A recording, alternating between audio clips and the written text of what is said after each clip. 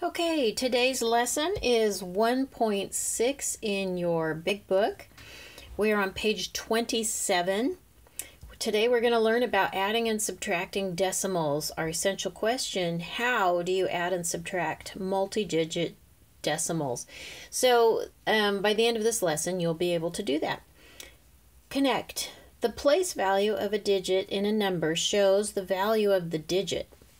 The number 2 and 358 thousandths shows 2 ones, 3 tenths, 5 hundredths, notice the THs at the end, and 8 thousandths.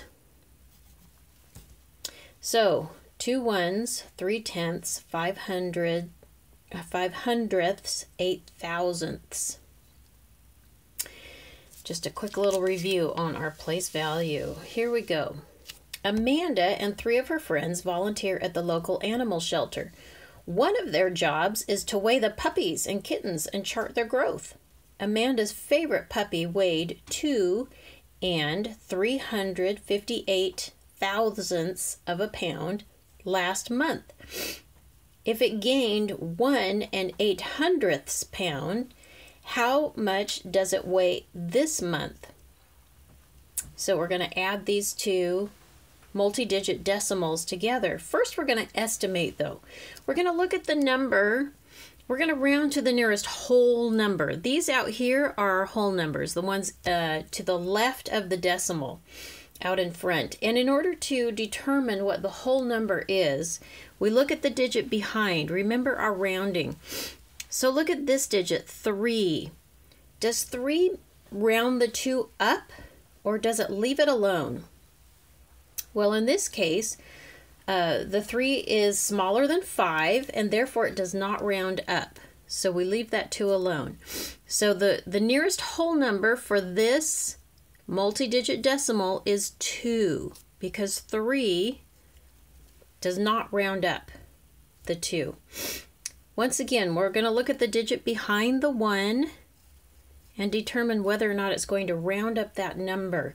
0 is not going to round it up. Remember, if it's going to round up, it has to be 5 or more. So the nearest whole number is 1.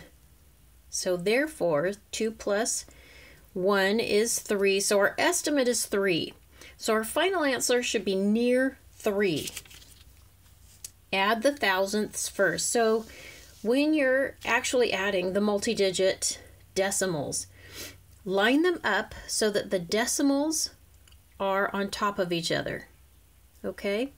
Since the second number does not go out, does not extend to the thousandth place, we're going to put a placeholder 0 right here so that we can line up all of our digits carefully and accurately. 8 plus 0 is 8. 5 plus 8 is 13. But we're going to have to regroup that 1, carry it over to the tenths place. 3 plus 1 is 4, plus 0 is still 4. Bring down that decimal, it comes straight down. 2 plus 1 is 3. So, since 3, our estimate, is close to 3 and, when you have a decimal, the word and in math represents the decimal. So we would say 3 and 438 thousandths. The answer is reasonable. So the puppy weighs 3 and 438 thousandths. Okay, so looking for structure. Is it necessary to add a 0 after the 1 and 8 hundredths to find the sum? No, it's not necessary, but it does help us stay organized. So I'm going to say no, but it helps us line up place value digits. Basically, it keeps us organized if we do that, if we add this 0 out here. Okay, explain how place value can help you add decimals. It helps you keep the numbers in order, basically.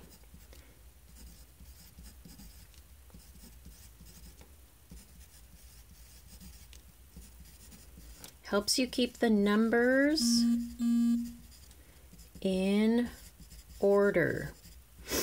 In other words, then you're adding like values to each other. So if they're both in the thousandths place, then they can be added together. If they're in the hundredths place, then they can be added together. We don't add hundredths and thousandths to each other. We don't cross add place values. We keep them in order. All right, let's move on. Here we go. The next example. A bee hummingbird, the world's smallest bird, has a mass of 1 836 thousandths grams. A new United States nickel has a mass of 5 grams. So that's quite a bit bigger, more than twice as big. What is the difference in grams between the mass of a nickel and the mass of a bee hummingbird? So, in order to find the difference, first we're going to estimate to make sure that our final answer is reasonable. So, 5 is already a whole number. I don't have to do anything to that one. So, I'm just going to write 5 there. This, we're going to round it to the nearest whole number. Remember, the number in front of the decimal is the whole number. So, we're going to look at this 8. Does the 8 affect that 1 when rounding? Well, remember, if it's 5 or more, then we go ahead and round up. So 8 is greater than 5. Therefore, we will round this up to 2. So 5 take away 2 is 3. So, they said they're giving us a little hint. So 5 is the same as 5 and 0 thousandths. All right, so we're going to add some zeros out here when we're actually subtracting in order to keep ourselves organized. All right, so we're going to subtract the thousandths first. So you always start from the right and work your way left. So then subtract the hundredths, tenths, and ones. Regroup as needed. So we're going to start here, subtracting across zeros. We might need a little refresher on that. So we go over here and we can't borrow from the tenths place and we can't regroup from the hundredths place or the tenths place. So we're going to have to come all the way out here to borrow for our regrouping. And we make that a 4. Then this becomes a 10. Then we have to borrow for over here. So we're going to change that to a 9, which makes this a 10.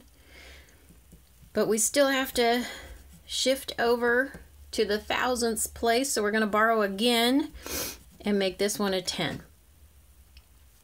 All right, so 10 take away 6 is 4. 9 take away 3 is 6. 9 take away 8 is 1. 4 take away 1 is 3. Bring that decimal straight down. So we have 3 and 164 thousandths. Is that pretty close to our estimate at the beginning? Yes, it is, because it's pretty close to 3. So our answer is reasonable, so we're going to assume it's correct. Compare your estimate with the difference, which we just did. Since the estimate 3 is close to the 3 and 164 thousandths, the answer is reasonable. So the mass of a new nickel is 3 and 164 thousandths grams more than the mass of a bee hummingbird. That is a pretty small bird if it's that much smaller than a nickel. Its mass is that much smaller. All right, example 2. Evaluate. Okay, so here we have to recall our order of operations because there's three different, there's two operations going on with three different numbers. So, according to order of operations,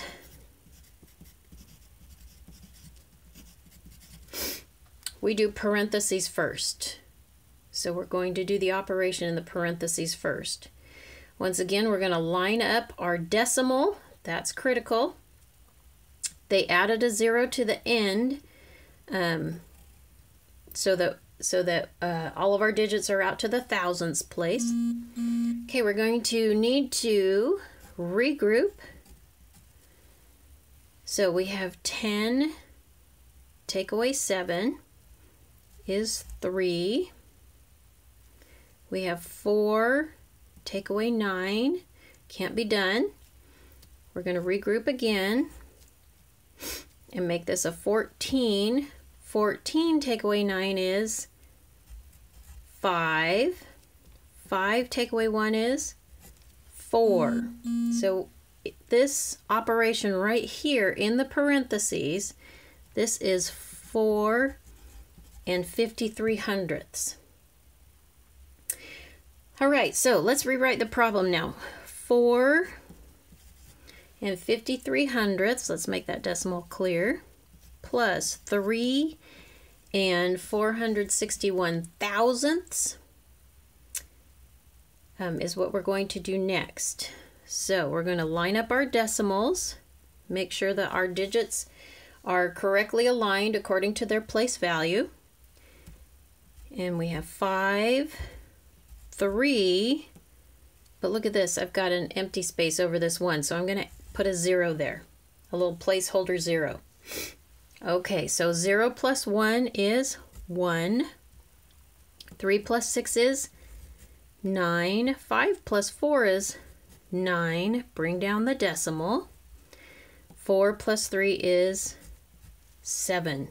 So the value of the expression is 7 and 991/1000ths, which is very close to 8. All right, let's take a look at share and show. Find 3 and 42/100ths minus 1 and 9/10ths. So first we're going to estimate. Let's look at this. We want to round it to the nearest whole number. Look at the 4. Does that affect the 3? Well, remember it's 5 or more that rounds it up.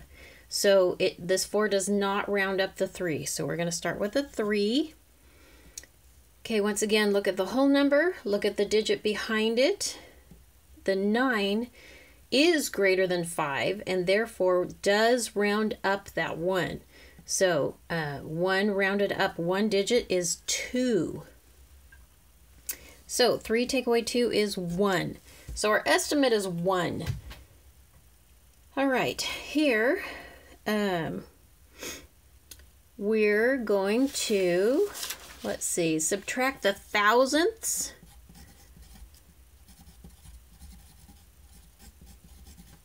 first. Notice once again they added a 0 because 1 and 9/10ths is exactly the same as 1 and 90/100ths. There's no difference in that value.